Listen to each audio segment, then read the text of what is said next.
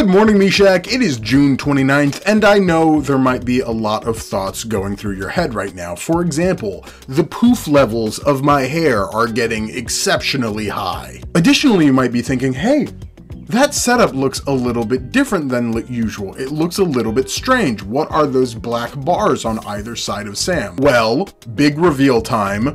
Oh my gosh, it's actually a stream setup. That's right. I got a computer that is finally capable of doing streams and streaming cool fun stuff like games and conversations with people.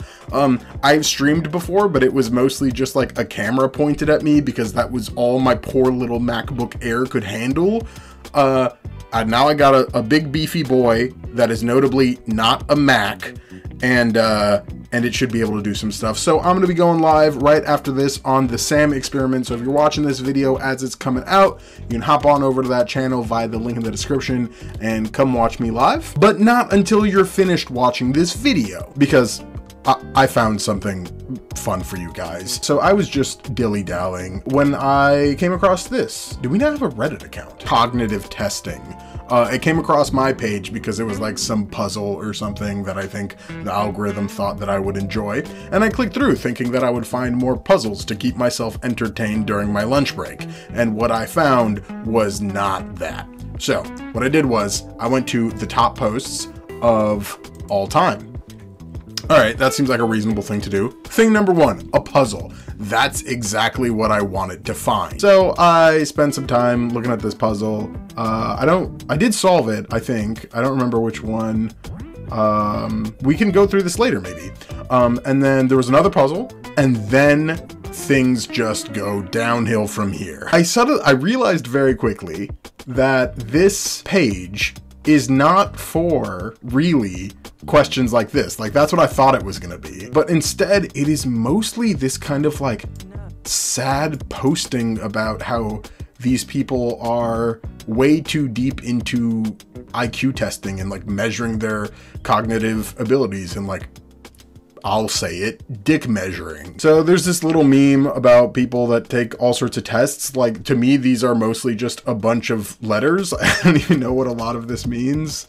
This is a resource list, so I guess that's what people want. Then more, ways to test yourself here. And then right away you delve into kind of the like darker aspect of this page. So I used to have an IQ obsession and got help. You may need help too. I've been lurking here for a week now, and I got a lot of memories of being in the shoes of many of you who post on here with their insecurities and obsessions. Like, you guys will notice this too as I'm scrolling through. This is especially for those who are above average in intelligence but badly wish to be 98th percentile or are ashamed they are not. I'm now almost 34 years old, cardiology fellow at large academic institution, blah, blah, blah, blah. I ended up going to therapy for low self-esteem, and then phenomenal posts, like people are agreeing with this. This has hit home for me. Going to medical school soon. Thank you for this. 100% agree. It was really weird coming across this. I'll keep scrolling and keep taking a peek at these, but like this guy, it's just like this society of people who are clearly like performing well on these tests, but want to be doing better, I guess. This guy is some sort of genius and people are losing their minds about it in the comment section. This one is a fun one. I'm gonna spoil it for you, so if you don't want it spoiled for you, you can go ahead and press pause. Okay, back. Yeah, cool. Yeah, so this is not just him being a mean person on the internet. This is actually the solution to the puzzle. And you can figure out how if you care enough to. It's pretty simple. A lot of it is kind of sad. A lot of people are like measuring themselves against one another and not feeling like they're smart enough and blah, blah, blah. Some of them are funny. Like, some of them are kind of self-deprecating. Stephen Hawking famously did not think that IQ was very valuable. Nazis valued IQ a lot, and so they're like kind of like dumping on IQs here. I know, what is that? High IQ Society. Ooh, okay, let's read a little bit about the High IQ Society. High IQ is an organization is limited to the number of people attain to a specific score on an IQ test, usually in the top 2% of the population or above. Okay, so this is the one I know about. Largest and oldest high IQ society in the world. Like, what do you need a society for? Like, what are you guys doing all day? Who knows what IQ is even really measuring? In fact, you know what? Let's just go to their website. They'll tell us, right? I'm so disappointed that this is exactly what I was expecting. Discover intelligence. Let's see, let's discover something. Let's discover intelligence. It's just a measure of intelligence. Membership of Mensa is open to people who have attained a score within the upper 2% of the general population. Okay, but I'm still not understanding, like, what do you do? Like, how do I, once I'm a member, what happens then? Mensa International Events? Events. Okay, they do have events.